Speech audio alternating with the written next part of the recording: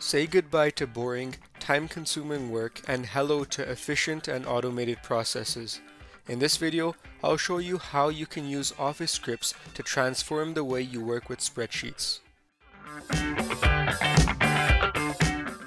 So I have a worksheet here which needs to be formatted.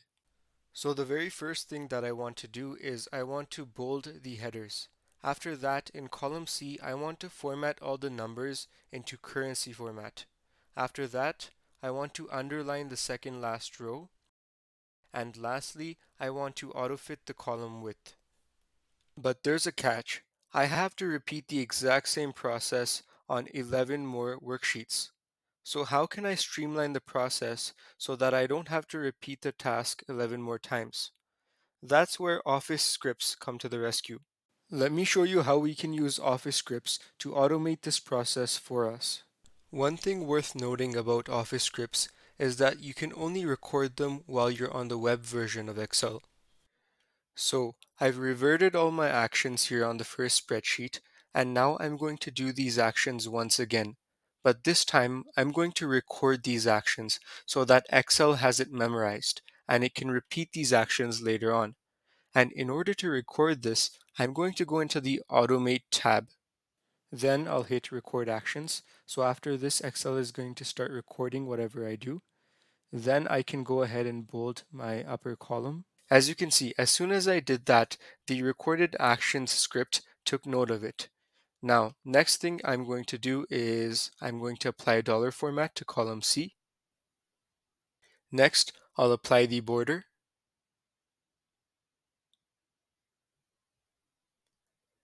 And last, I'll auto-fit all the column widths.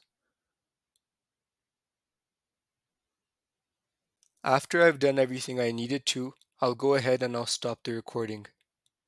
Now my script is saved as script 10, so I'll edit it and let's see how it looks like.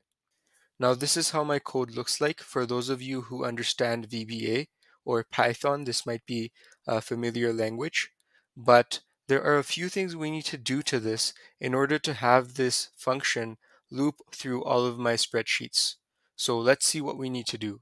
So the first thing we want to do is in the second line of code, we want to replace this line with another line. So this line is currently saying that we're targeting the active worksheet, which is the January worksheet.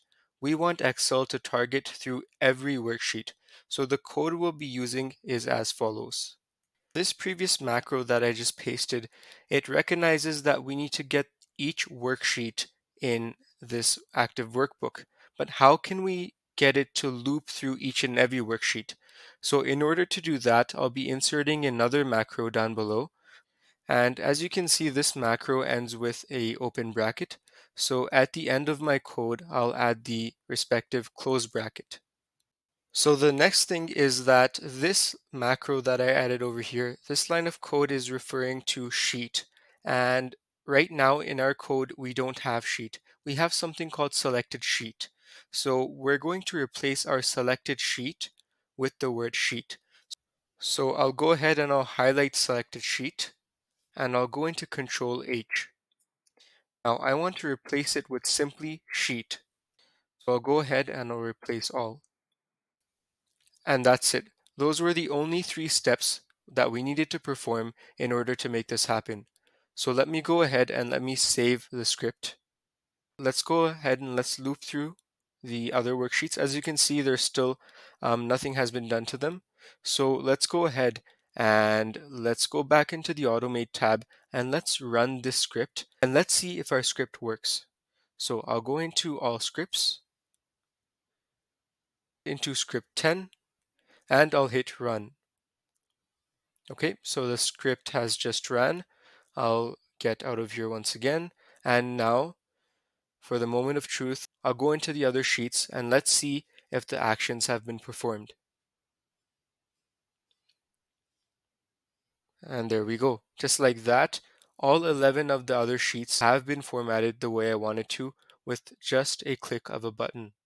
I hope you found this video helpful. Thanks for watching and I'll see you on the next one.